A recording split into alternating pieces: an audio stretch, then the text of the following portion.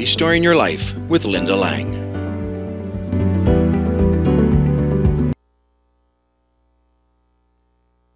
With us for the rest of our program.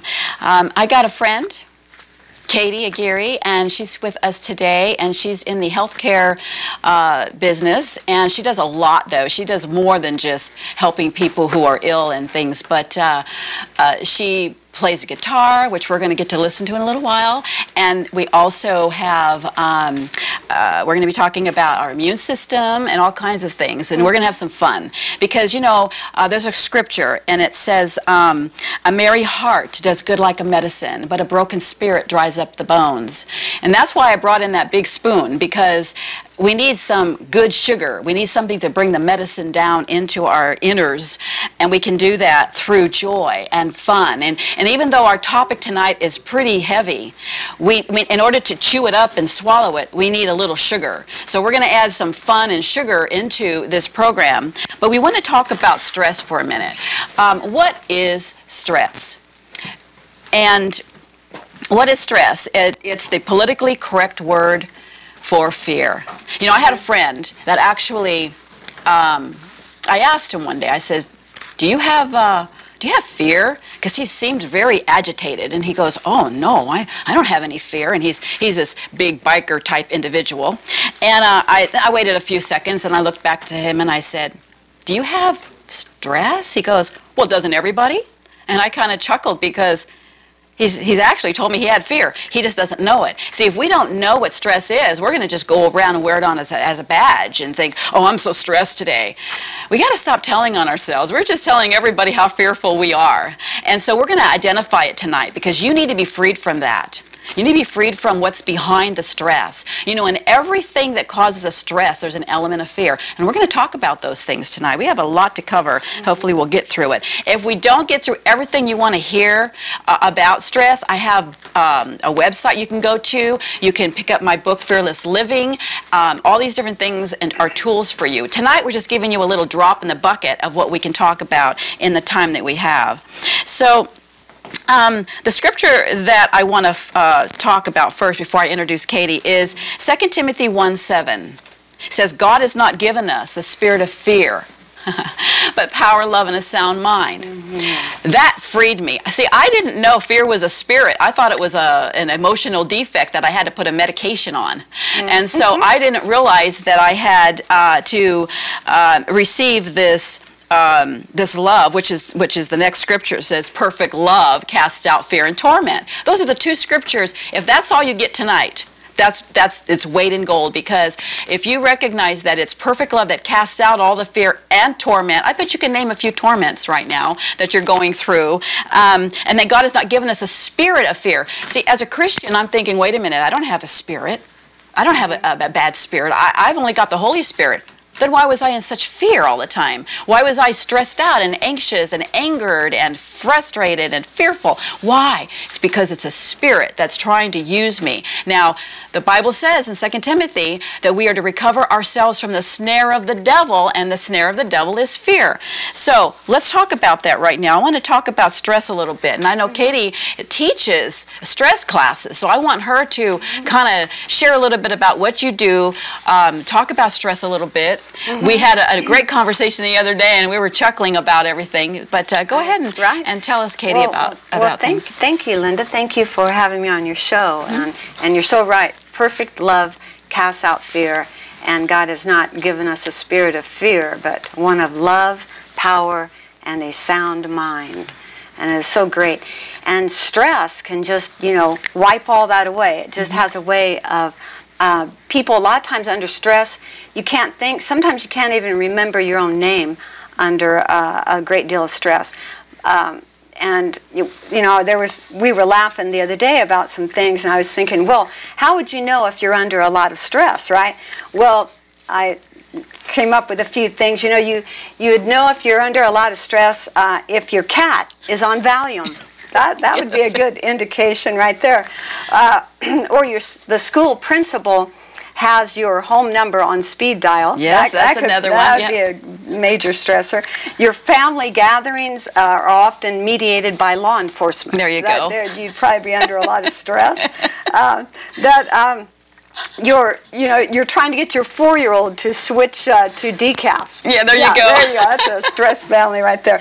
Or the family, you're stressed out. The family has no time to even wait for a TV microwave dinner. There you go. Right. So there you go. So it's all stressed out, and so stress can have a terrible effect on the whole body. All joking aside, about 80 to 90% of all disease can be traced back to stress.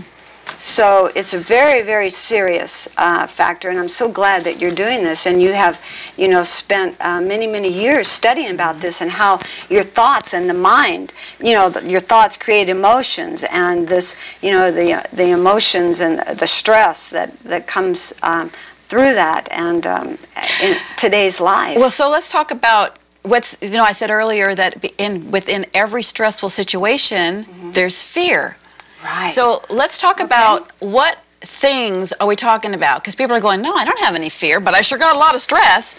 So for example, let's say you have a job to do and you're at work, and you come home and you go, man, that job is stressing me out.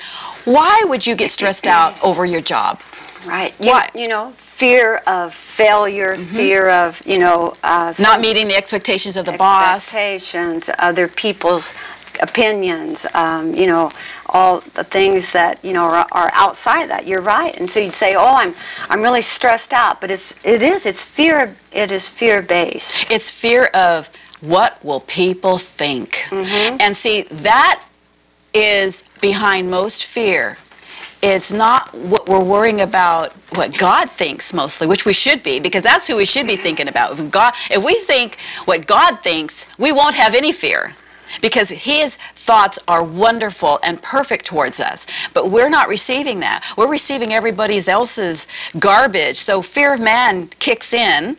Yeah. So we have, how do we get rid of that? How do we get rid of that fear of man? Right. We have to say, okay, you know what, Lord? I got fear of man. I'm making man's words more important than yours. So we have to repent. We have to stop and say, Lord, I'm sorry. I'm sorry. That is, that's causing me my stress. I didn't know that, Father. Thank you for showing me that. Yes. I had that story about that. I have a stress story. Stress. This is hilarious. See, I was making this dress, this wedding dress, and I had been working on it for about 3 weeks. And every second of the time I was working on it, I would pray, Lord, help me with this piece. And He was with me, and He helped me find the pieces and different things. We put it together. I methodically worked on this dress. So I had the bride come over a couple of times, and we had it fitted to her and everything. So at the very end of all this, final fitting, she comes over, and she didn't like it. She didn't like my dress I made, and so and I go, and she wanted me to start changing it and doing this and doing that, and I just talk about stress. I thought, my husband says to me, Linda, tell her you have to stop now. You have to stop now. Back away from the dress. Back away from the dress. Get out of the stress. The stress of the dress. Yeah, the stress dress. Yeah, so and what happened was, once I did, I went, whew, I got deflated. The stress was gone. It didn't. My husband told me I was driven. I was constantly driving and striving for this dress, and he says, I lost you for 3 weeks because you were like buried in the sewing machine for like 3 weeks. And so, but what happened was this: God's with me every step of the way. So why didn't she like it? Was I doing something wrong? No, God is with us no matter what. No. If I'm plowing down that way and that's where I'm going, God's going to be with me and plow with me. He's going to plow down there with me. Right. And then once I get to the place where I'm actually grabbing a hold of I better get off this treadmill. I mean, I'm going down the wrong way. He skids with me and stops, and then we just kind of work it together.